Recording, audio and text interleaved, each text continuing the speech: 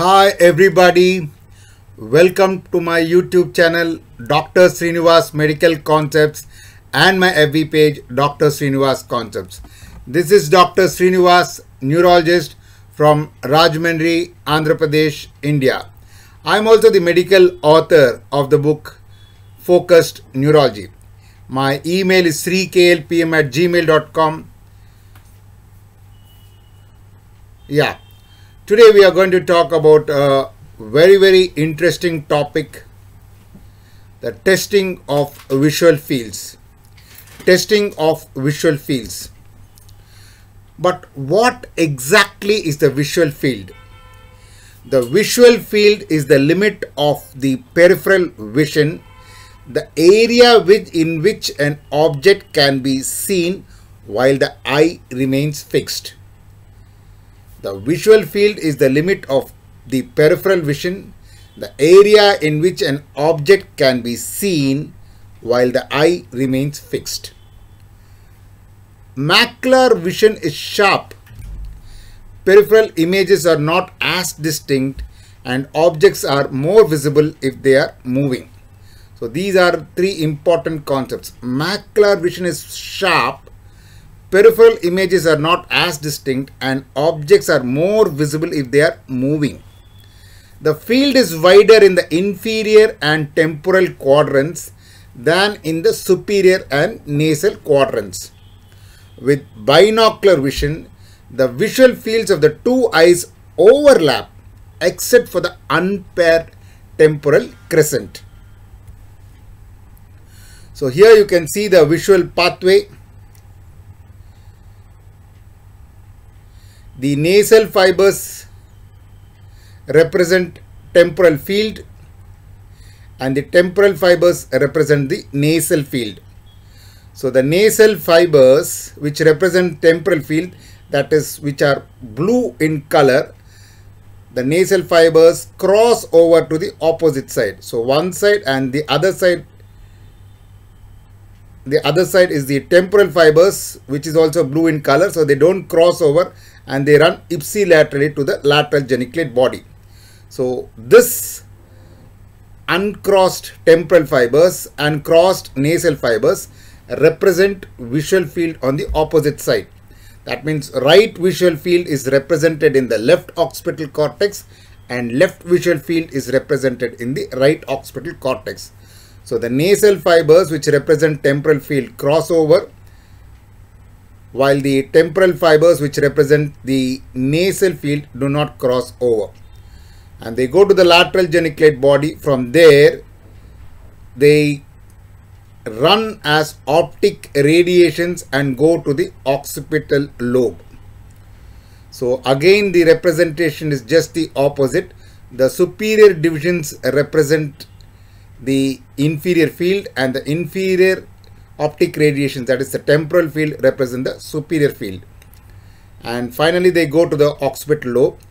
The macula which represents the central field also goes through the optic pathway but finally goes to the occipital pole. So the macular fibers is placed towards the end of the occipital lobe known as occipital pole.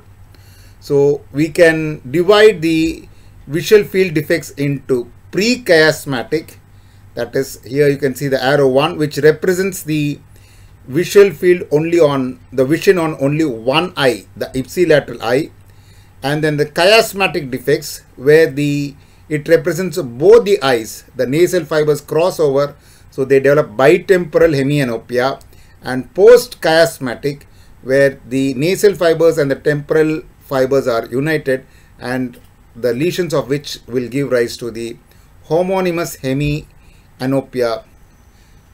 And then finally it comes to the occipital lobe where the macula is posteriorly placed, runs to the posterior pole, and therefore the macula may be spared because of its wide representation, and macula is supplied by not only the middle cerebral and the posterior, but not only by the postcerebral artery but also by the middle cerebral artery and the antecerebral artery. So the right occipital lobe represents the left side of the vision, left side occipital lobe represents the right side of the vision. Very important concepts. So now let's see what happens in the visual field defects. So if there's a lesion here that is pre-chiasmatic, there's a visual field loss in only one eye. The other eye is normal. When it comes to the chiasmatic lesion, example pituitary adenomas, where the nasal fibers cross over, they develop bitemporal hemianopia. When it comes to the optic tract, they develop homonymous hemianopia only. But here again there's a very important concept. Here in the optic tract and the lateral geniculate body, the homonymous hemianopia is incongruous. That means it is not equally represented. One may have more visual field loss, one eye, the other may have the less visual field loss. So this is known as incongruous visual field defects. So the more anterior the lesion, that is the optic tract and the lateral geniculate body, the more incongruous the visual field defects are. But when you come posteriorly, like in the occipital lobe, it becomes more congruous. So the more anterior, the more incongruous the field defects, the more posterior, the more congruent the visual field defects. It is because of the fibers, the arrangement of the fibers. Then here you can see the homonymous hemianopia, the superior quadrantonopia, that means it is a temporal lobe defects. And here you can see the inferior quadrantonopia, that means the parietal lobe defects.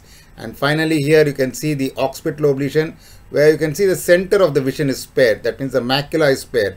The macula is spared because of two reasons. The two presumed reasons are: one, the macula has got a wide representation, so it is difficult to affect the macula as a whole. Second, the blood supply, collateral blood supply. Macula is represented not only by the posterior cerebral artery, but also by the middle cerebral artery and the anterior cerebral arteries. Right.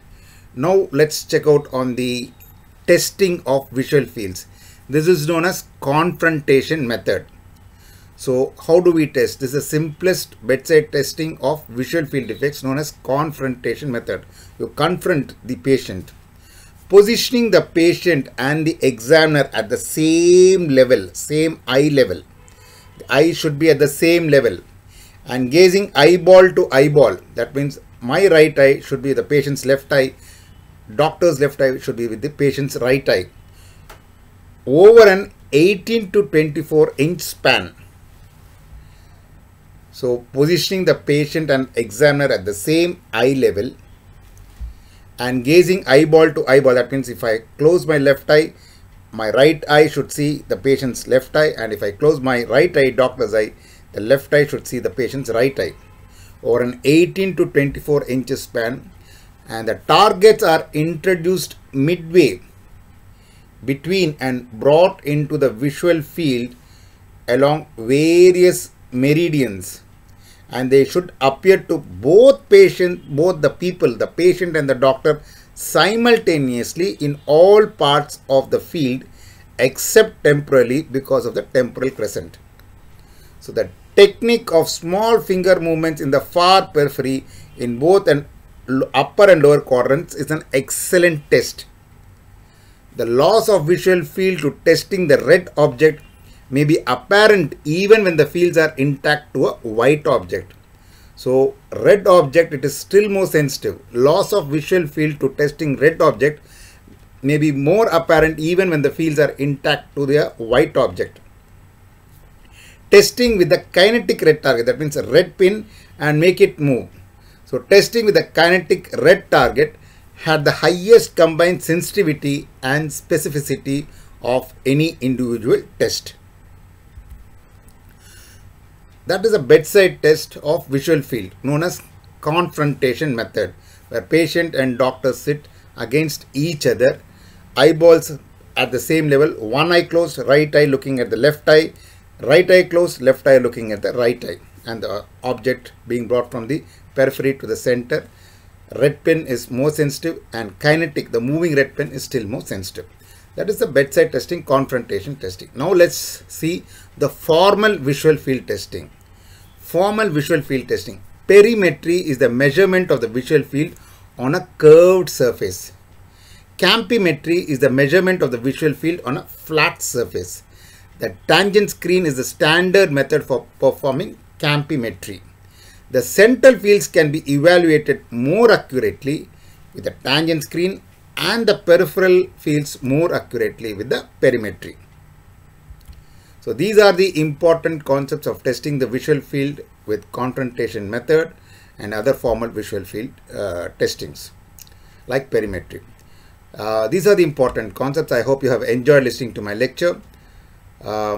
Most of the important neurology concepts I put in a question and answer format in my book Focused Neurology, which is available online from all leading booksellers including Amazon.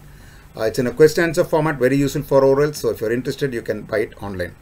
But please like, share and subscribe my YouTube channel Dr. Sreenivas Medical Concepts and my FB page Dr. Sreenivas Concepts. Thank you. Bye.